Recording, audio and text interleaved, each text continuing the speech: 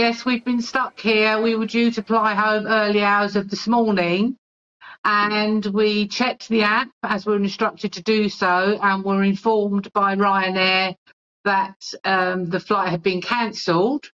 And we haven't heard anything from Ryanair since, and we've spent literally all day, the last 10 hours almost, on the phone, speaking to different customer advisors from Ryanair, who quite honestly are quite incompetent and don't seem to know what's going on. There's been no help at all. Gosh.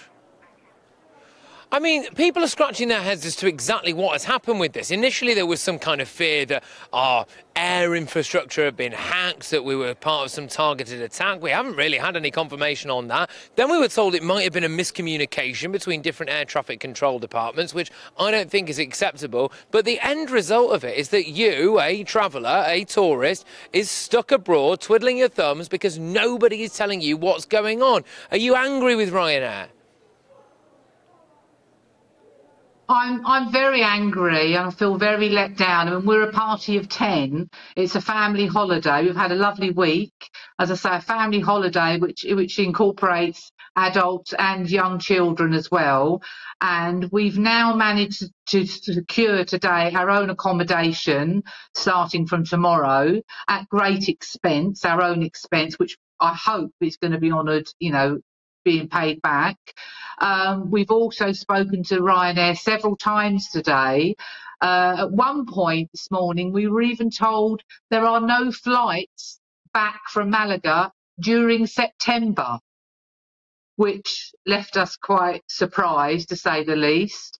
And then we were told, oh yes, we can get you on a flight on Sunday at around 10 o'clock in the morning from an airport 2 hours away.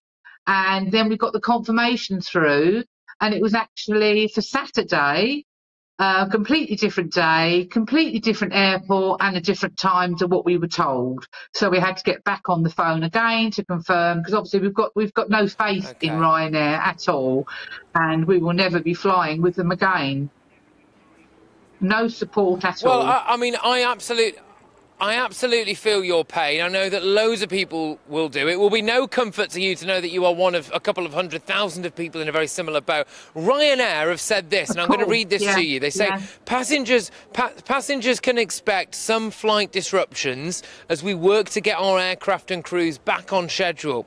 We expect some flight cancellations and considerable flight delays. We apologise sincerely to customers for these cancellations and delays. Tania, do you accept their apology? Not really, because it sounds very sincere, but when you speak to the customer advisors, and I work with the general public myself, and I pride myself on good customer service, and when you speak to them, they are incompetent. They don't seem to know what's going on, whether it's a training issue, and they try to fob you off with certain phrases, and no, I don't accept it. It's just not good enough. Okay.